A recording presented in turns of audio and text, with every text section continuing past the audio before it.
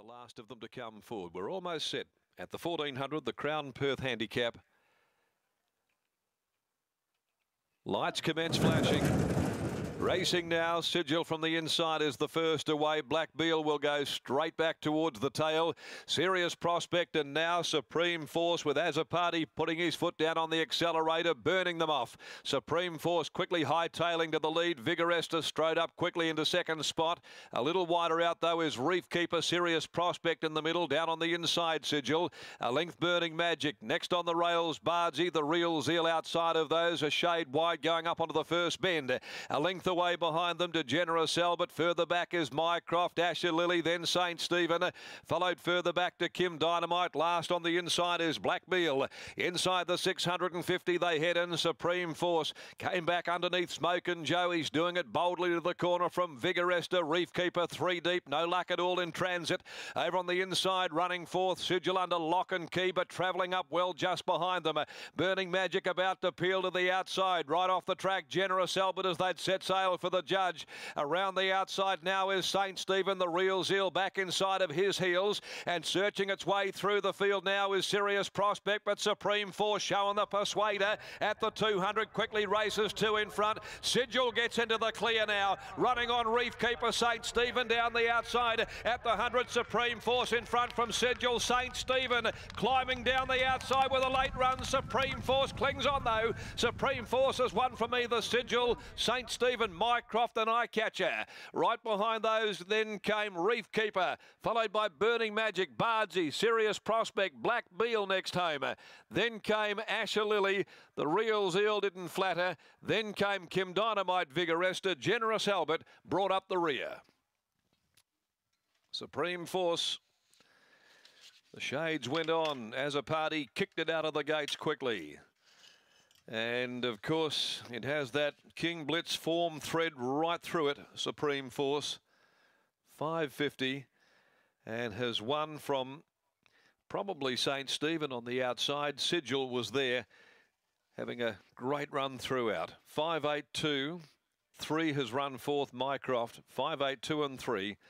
Supreme Force, the not a single doubt 4-year-old for Dan and Ben Pearce, handled by Joe Azapati.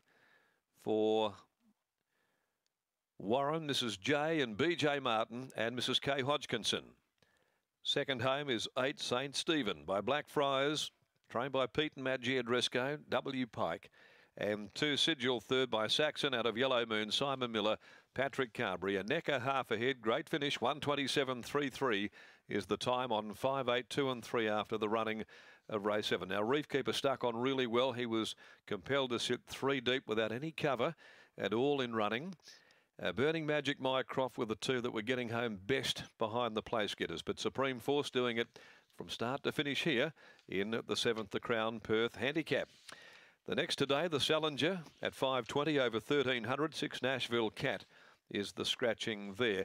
And the sectional 36.22 as we take you back down now into the yard. Supreme Force returns, having posted his second victory from 3 runs in this campaign. So he's going great, and he really did fire up with the blinkers on, Gareth. It was a good effort. Dan Pearce joins us here, and blinkers go on straight to the front, and that was a good attacking ride there by Joey, and your galloper never really looked like getting beat today.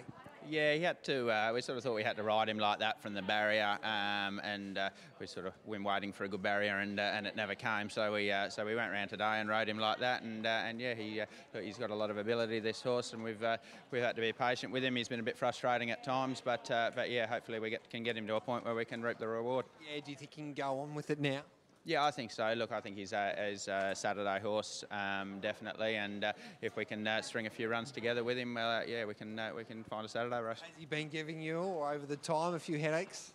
Yeah, he has, and we just had to be patient with him. But you see, he's a big bugger, and he's taken a while to grow into himself. And yeah, we just had to be a bit patient. But he's a nice horse. He's bred to be a nice horse. So yeah, hopefully we can get some wins out of him now.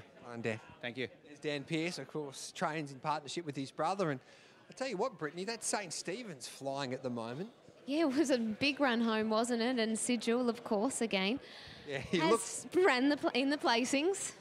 Very consistent galloper, Sigil, and Carberry gave him a gem of variety he tried to kid to him a few times, and he kept on coming on the to the line, old Sigil, but he might win a race one day. Well, I think you've been beaten by a fair horse here in Supreme Force. I would expect that Supreme Force goes on to bigger and better things. It looks like a horse that will probably make that sort of Saturday grade, and from what we've seen and heard from the connections, you would expect that the horse does take the step up, a well-bred horse, and blinkers going on. I think we saw a much sharper Supreme Force today, and we'll hear what Joey as a party has to say in just a moment. But perhaps the key to this horse, Joey's ridden it 2 times for 2 victories, so 100% strike rate on this horse, Joey. Blinkers going on today, how much sharper did that make him? Yeah, it was a different horse today with the blinkers on, and I'll admit I nearly made a blue because I gave him a pretty good dig out from a wide barrier, and he probably just wanted to do a little bit too much in the middle part, so it was a lot sharper today with the blinkers on, and it was a good win. Were you expecting to find the fence from that wide gate? I knew the plan was to roll forward, but usually he's pretty dopey and he needs to really be told what to do. But with the blinkers on today, it was nice and sharp, and he travelled throughout. What sort of trip do you think is his best distance? I wouldn't be in a hurry to step him up, especially with the blinkers on now. So 14 to a mile. I think as he gets a bit older and mature, he might stretch out of a bit further, but at the moment, the 14 is good. Does he give you the feel that he'll make Saturday grade with ease? Yeah, I think so. We did a bit of work then from a wide gate, so it was a pretty good win at the end of the day. So if he keeps progressing like he is, I think he'll make a Saturday horse. Nice win. Well done, Joey. Thank you. Yeah, Supreme Force wins nicely and gets the job done. Well done to Joey as a party, and well done to the Pierce brothers. That wraps up race number 7 on the card here at Belmont Park.